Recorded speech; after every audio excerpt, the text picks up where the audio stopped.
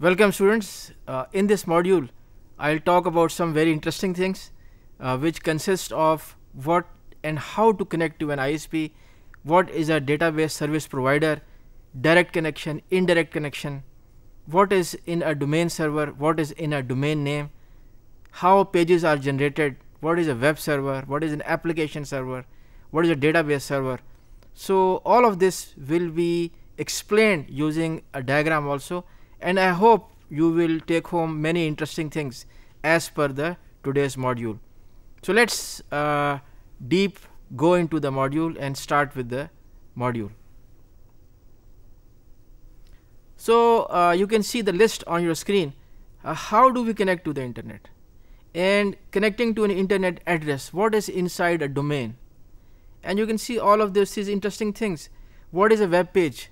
Something very interesting. What is a session? What is a transaction? What is stateless? You may have heard these words a number of times. So in this module I will explain what these terms are and what is the significance of these terms and how they are related. And finally, what is a domain server, what is a website, what is an internet site, and where does the ISP comes in this whole picture. So let's go into more detail. So as you can see on your screen over here that we have indirect access and we have direct access. So in the indirect access, this is you, okay, and you are going through this router, and this router is physically connected to the internet, and that physical connection is using over a copper wire pair, over fiber, or over a cable TV, depending upon what is available in your area. So this is the indirect access. So this is the direct access. You have your smartphone over here, and this is directly connected to the internet. Or you are in your office, okay, or you are outside your office and this is a public Wi-Fi. Maybe in a bus, you are traveling in a bus, it's a public Wi-Fi, and it connects to you to the internet. So of course these connection techniques have their own pros and cons. They have their own benefits. One of the biggest benefits of indirect access is it's shareable. It is sharing. So because number of people are using it and you connect it to it, it has high bandwidth also. This is another big advantage of indirect access. Direct access is it's on the go, so it has its own advantages. So you can see that we cannot say whether direct access is useful or indirect access is useful. It depends upon the application. It depends upon your requirements. It depends upon what you want to do, where you want to do it, and how you want to do it. So let's go into the more details over here. So inside a domain name server, so if you look at it, we have this routing tables, we have the central registry, we have the IP addresses, and we have the mirror sites. So what are all those things? Our domain name server is like a telephone book. So it has in a telephone book or a telephone directory, we have the names of the people and we have their phone numbers, and we have such electronic directory in our smartphones also, or in our button oriented phones also, because it is difficult for people to remember the names of other people with reference to the phone numbers. So we remember the people by their names, not by their phone numbers. So in the routing tables, what they do is they translate the domain name or the text that I type on it, vu.edu.pk, into a string of numbers which the routing table translates.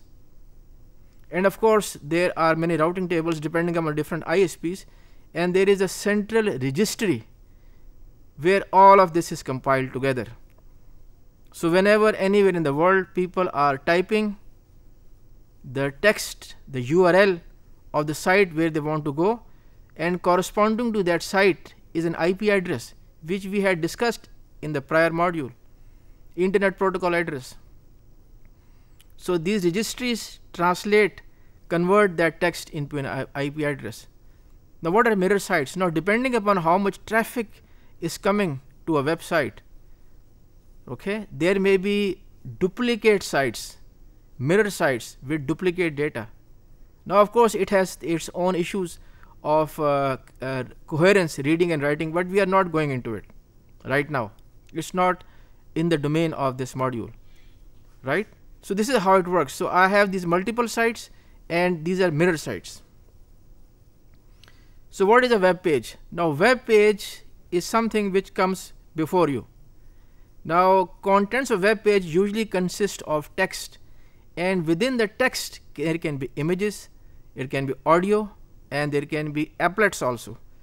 And it is the responsibility of the browser to interpret those web pages, to convert those web pages into something interesting or something which was desired to be shown on your screen. It also contains the formatting information. Now these web pages are generated by your client, which is the browser, and also by the application server, which dynamically generates the web pages. Depending upon the query, it generates a page and it sends the page to you, which is displayed on your screen. So what is a session? What is a transaction?